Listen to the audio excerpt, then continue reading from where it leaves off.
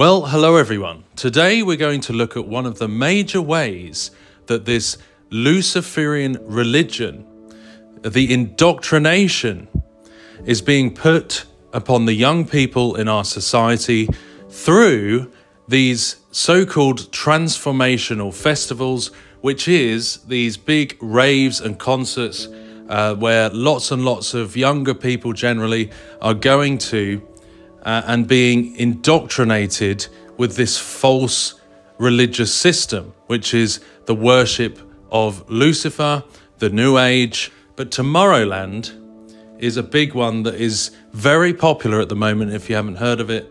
And just look at the symbolism that is being shown here. You know, Tomorrowland, the land of tomorrow, the New Age, the age of Aquarius. This is promoting that thing. And you see even there, the logo for it has the all-seeing eye with the crown, the Antichrist symbolism, the coming Antichrist to rule this false utopia. And then the butterfly wings as a symbol of mind control, MK Ultra, but also the transformation, how a butterfly represents that ascension and that transformation. And these festivals are doing that. This is the very purpose of them, to try and transform people's minds into believing the lie, the delusion of this Luciferian religion, which basically worships the Antichrist, worships the false light. You can just see it there with the symbolism, very blatant. Look, live today, love tomorrow, unite forever. So the false unity of the beast confederation, the beast kingdom, the false peace that the Bible talks about, this coming false peace under the Antichrist, like in the Tower of Babel, where they tried to unite the world to ascend above God. Yeah, now this recent Tomorrowland was called Life. The theme was life, and you see here on the emblem, the symbol here they used is this occultic flower of life. It's total, you know, blatant pagan stuff.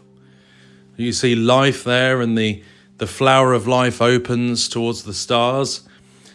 So it's talking about this return to Eden, this new creation, this new world.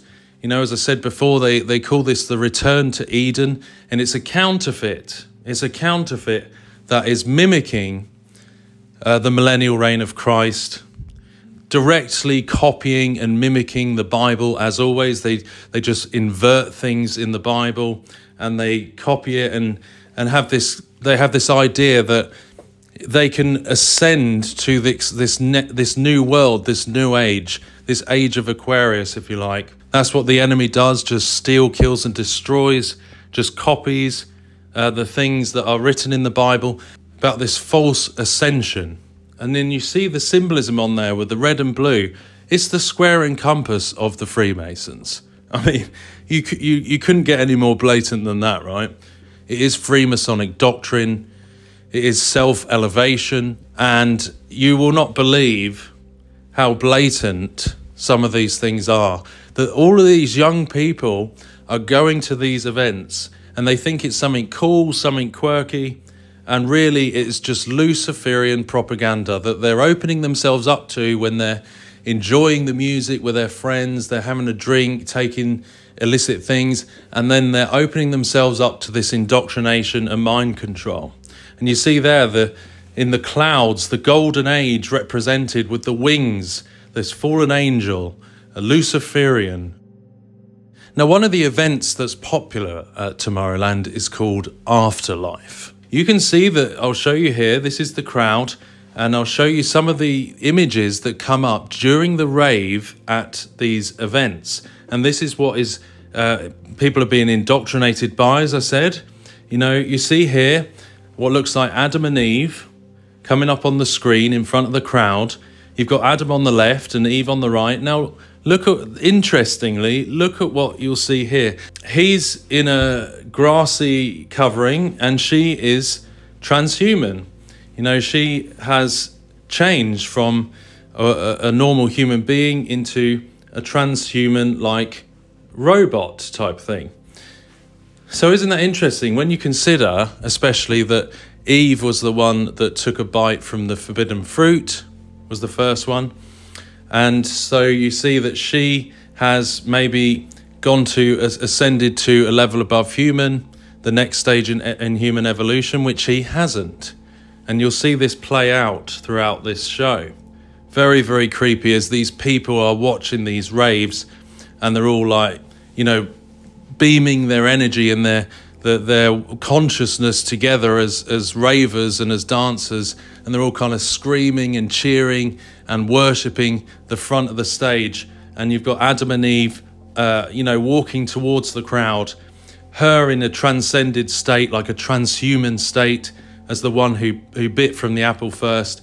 And then you've got all of these beasts behind them, nothing good, days of Noah stuff. You've got all these Nephilim beasts and monsters and hybrids that are seemingly come out of the pit, and that they are walking through the Garden of Eden together and being led by Adam and Eve, but by Eve, who has transcended to the next stage of human evolution.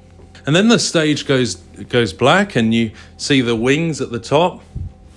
Often you see these wings. We've seen them in other shows as well. The Ascension, the Luciferian religion. And you see these weird, strange entity, these transhuman figures grabbing onto these, being connected into the matrix. You see being plugged into the matrix. And you see all of this taking place as these people, nearly all of them, wouldn't know what this symbolism represents. It gets wings, like fallen angel wings, and we're basically looking at these entities being worshipped at Tomorrowland. This is the land of tomorrow, folks. This is their afterlife. This is their view. This is their theology. Their God is Apollo. Their God is the Antichrist. And this is, look at what it shows. Look at what it shows, the fallen, you know. And so it seems like quite often when they're representing these things, that they keep showing their goal to bring hell to earth, to bring these things through the veil. You know, you see that this transhuman figure gets plugged into the matrix. And it just makes you wonder, you know, what the mark of the beast could be that comes along.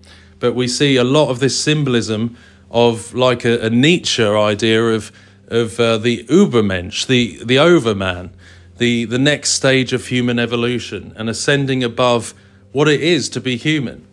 But you think that they've taught evolution in schools, so they've got this idea into people, but they're nothing but animals that are ascending or evolving into next stages.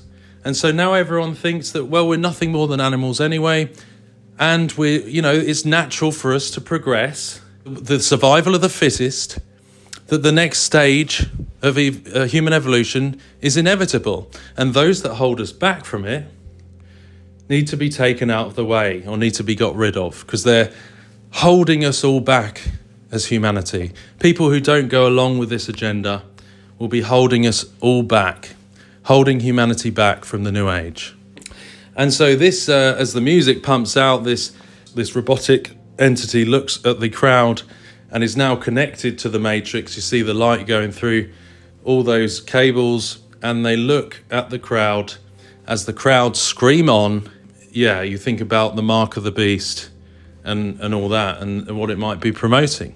But you see there how it has all these portal symbolism and these false goddesses and everything that being shown in the middle of these portals. Remember, God is in control. In the Bible, it's clear that Jesus Christ opens the seals. So nothing is going to happen without God's permission. And when God does allow certain things to happen, from what I read in the end times, we know that it's for judgment, that, he allows certain things to happen because he brings judgment on the earth. So, the enemy does not have the power of God. God is the one that has the last say. He's the one that is in control. Even if these elitists, Luciferians and social manipulators think they have some kind of control. They really don't. They're just doing their symbolic magic to try and represent things, but they are in a strong delusion themselves. So they have been lied to, and they're caught up in a false system of beliefs. That's the Adam and Eve, with the Eve on the right-hand side there. She is, ascended to a higher level of human because she ate the apple, perhaps, and Adam is still in his earthly coverings. And behind them, as you see, as they walk through the garden, you can see that they have a whole army of giants, of Nephilim, or of hybrids that are following behind them, like somehow this Adam and Eve figure have, brought these things forth. And there you go. It's just crazy, isn't it, what it's representing perhaps here. This is just my interpretation of what I see here. You can see there that this is what that's representing. She's even glowing there. And you can see in the garden that some of the plants are lighting up with like a transhumanist glint to them. So this is what they're leading armies and hordes of beasts from the pit and Nephilim, perhaps. Days of Noah stuff. And that's what people are watching on the screen, but they have no idea what they're watching. Nearly all of them, I doubt many of them at all have any idea what they're giving their energy to and what they're worshipping when they see this. And it reminds me that, the great delusion that will come on the earth, that the whole world will wander after the beast. Those who are not saved, Christians, those who are not saved by Jesus Christ. And we see some interesting symbolism here of like this pair of lungs that come up. And you see on the left-hand side, it's like a transhuman-y, robotic, mechanical lung. And then the other side is the natural, like grass and things. So it's like is it like the iron and clay, and the mixture, the counterfeit mixture between the two of mixing, transhumanism with natural things. So you see them there together, this set of lungs. And this is what people are watching. And then to conclude with this, you see Adam and Eve coming together on the screen. She's like, look, she seems ascended. Look, she's got wings and she's got that transhuman element to the next stage of human evolution. Look, and he doesn't. He's still in his earthly covering. And then they put their hands together and they both get wings, but he's got the earthly one and she's got this ascended one. And they both, it looks like they have the globe of the earth together. Adam actually then begins to transform as well. That she kind of leads him into this deception. You see Adam here, it begins to change. The Adam figure begins to change and it all lights up on his wings. And you see portals again. And then Adam and Eve seem to merge together, and they show a lot of this like almost Hindu god symbolism. And they merge together. You'll see here, I think it's this picture, that's the two separate ones, and they come together as one, but they enter into this deception, it seems. So this is what they keep showing, folks. Ascension, of self-ascension above human into this new world, this new age, this tomorrow land. So that's what we see here, folks. A lot of weird symbolism, entities from the other side of the veil, transhuman entities, fallen angels, Luciferian stuff, and the fall of man almost being promoted as a good thing to open the gates to build this new Tower of Babel. But we know the truth is that Adam and Eve rebelled against God. They chose sin, they chose self, and that cut us off from our Creator.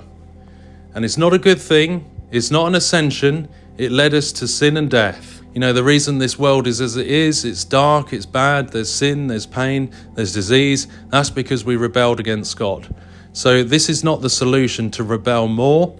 The solution is to turn to Jesus Christ, who bridged the gap, the chasm that our sin caused that separated us from our Creator. So if we turn to Jesus Christ, repent and believe, trust that he paid the price for our sin on the cross, we will one day be with him and be reunited with our Creator. Only through his sacrifice, he shed his blood for our sins. He's the only way to heaven. God bless everyone. Thanks for listening.